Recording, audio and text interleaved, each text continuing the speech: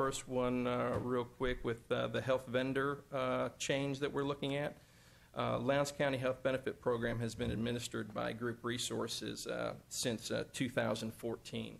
And in an effort to become efficient and more cost-effective with that particular process, and in speaking with our health broker, the McCart Group, we looked at going ahead and placing our program out on the market. Typically, we've been with Group since 2004, and basically what we're looking at is to see what other advantages exist out there for the type of utilization that we have. Our broker did run an RFP on our behalf. There was at least 5 vendors that were requested to bid. We received proposals from Aetna, Coventry, Blue Cross Blue Shield of Georgia, United Healthcare, as well as our existing Group Resources plan. Basically what they did is total expected costs as well as any disruptions were analyzed for that particular process. You have fixed cost as well as variable cost.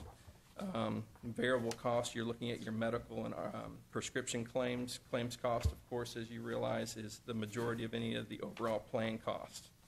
2 areas of disruption that were reviewed were differences in medical provider networks as well as prescription drug programs. The results of that particular bid process, the analysts of the bid showed the lowest expected cost coming from using the Blue Cross Blue Shield of Georgia network with Paragon as the administrator. As it states there, the Blue Cross Blue Shield network is determined to have the best network cost and pricing advantages for our particular area. There is a higher fixed cost required to access that particular claim savings, but Paragon and the Blue Cross network showed to be the most cost effective for our experience in our area. I do have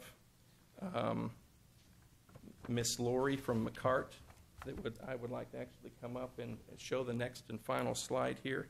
If she could come up here, and she'll explain the process by which they determined Paragon and Blue Cross Blue Shield is providing us with the greatest savings.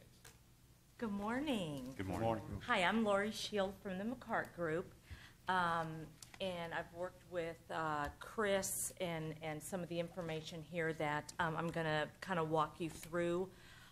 So if you take a look at, this is kind of the evaluation we did in order to make sure that, we took a look at everything from the request for proposal, and we projected your cost and compared them to, current, as well as what we think you're going to have projected through the rest of the year. So if you look at column 1, this was what was expected. This is 9 months of claims.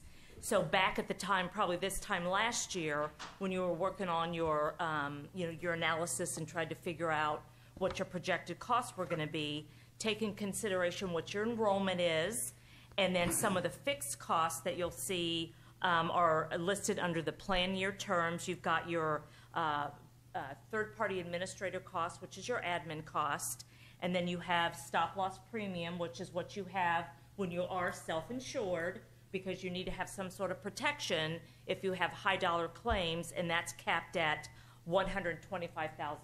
So you're always protected above anybody that has a shock claim over $125,000. And then you've got your projected claims, single and family, and that takes a look at, your past historical claims analysis, and then they trend it forward because you have to account for increase in costs and pharmacy costs, et cetera, and then you come up with what those expected claims are, and then you project that forward. So at the time last year, your costs were expected to come in at about 3.5. So then what we did is we took 9 months of actual, what actually has happened for the first 9 months of the year. You factor in those same bits of information, and you really are coming in at about 3.6. So that's actual claims. So for the first 9 months of the year, taking everything in consideration, you're hitting at about 3.6. And again, this is through 9/30. All these are claims, by the way. Column 1 is expected claims. Column 2 is actual claims. That is correct. Yes. So then what we had to do is say, okay, so we take 9 months of actual, and then let's project where you're going to be at the end of December, and through some actuarial analysis, the projection is to come in at about 4.8. Okay? So then we said, okay, so then let's look at what the competitors are coming in saying based on what your current renewal from HCC with the Cigna network is, and that is in column 4. So what they're saying for 2014, if you stay exactly where you are with the Cigna network and having the claims administered by Group Benefit Resources, you're going to hit about $5.5 million. So we compare that to the bid from Paragon, and with the switch in using the Blue Cross network, they have some of the most significant and deepest discounts within the Georgia area. So that in combination with their medical management, they use a company called Doctors Direct. Even though it's a little bit more expensive from the administrative side, your cost is a little bit more expensive, but again, your biggest dollar, as Kevin said, comes through on the claims. So with being able to manage those claims at a reduced discount, the projected claims for the year of 2014 are about $1 million in saving, about $4.6 million. And so that brings us to the recommendation that Kevin had indicated on why that we think moving with Paragon, the administrator, using the Blue Cross Blue Shield network is going to be the best cost savings for the county. Anybody have any questions? Did I go through it too fast? I'm not sure if this is a question for you or Kevin, but to what extent can we control our formulary compared to what our formulary is now with Cigna, our prescription drug formulary? Do we accept whatever plan they are offering, that formulary, or are we able to?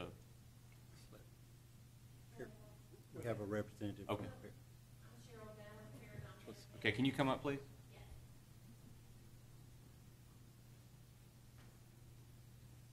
Paragon has actually offered our preferred vendor, which would be Partners RX. They're out of Scottsdale, Arizona.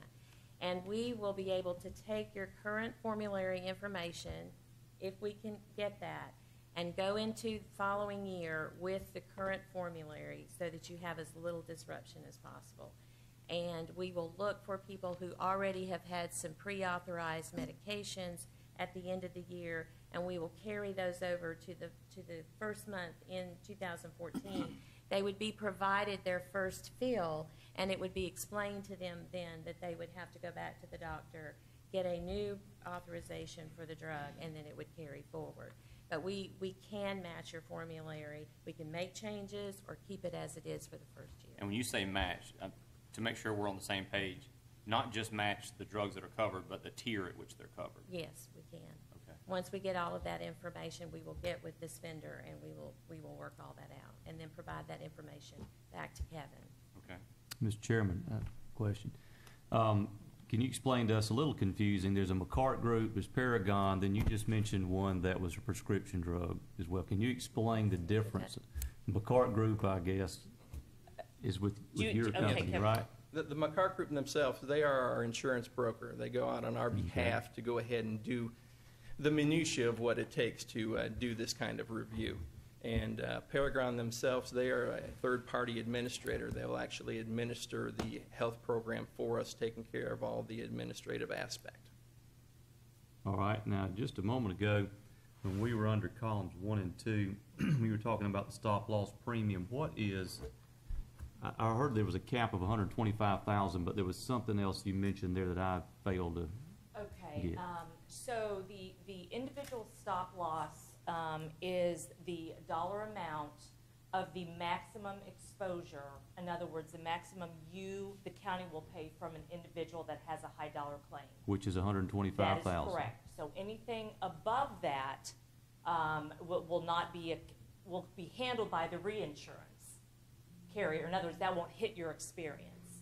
Then there's also a $50,000 aggregating spec on top of the individual stop loss, meaning anybody who goes above the 125 and then has an additional 50, or that 50 could be met by multiple people, but once that additional 50,000 is met, then also that money above that will not go against the county's experience. Who's your reinsurer? Blue Cross, they're Blue doing, Cross. that's part of their proposal. Okay.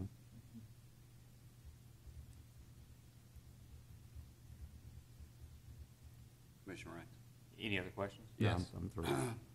Have we, when we're switching from one network to another one, have we done any research on how that will affect our employees as far as which doctors they're currently using, which are considered in-network, out-of-network, and how does that change for them?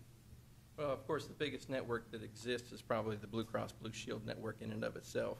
And as soon as we have all that information and utilization, of course, there's a lot of behind-the-scenes work that goes along as well. Should there be somebody who's outside of the network, us going ahead and approaching them and seeing if we can work on some contracts and stuff like that. But basically, there shouldn't be too much disruption when it comes to that.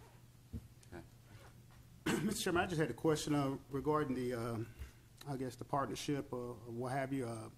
I'm not quite understanding what it means to be self-insured as a county government. I know, from the city government, what self-insured means, as well as them having the clinics and so forth. I'm just wanting to get a better understanding in regards to being self-insured and working with the other entities we're talking about.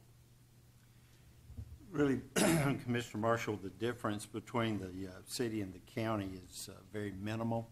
They too are self-insured, as you mentioned.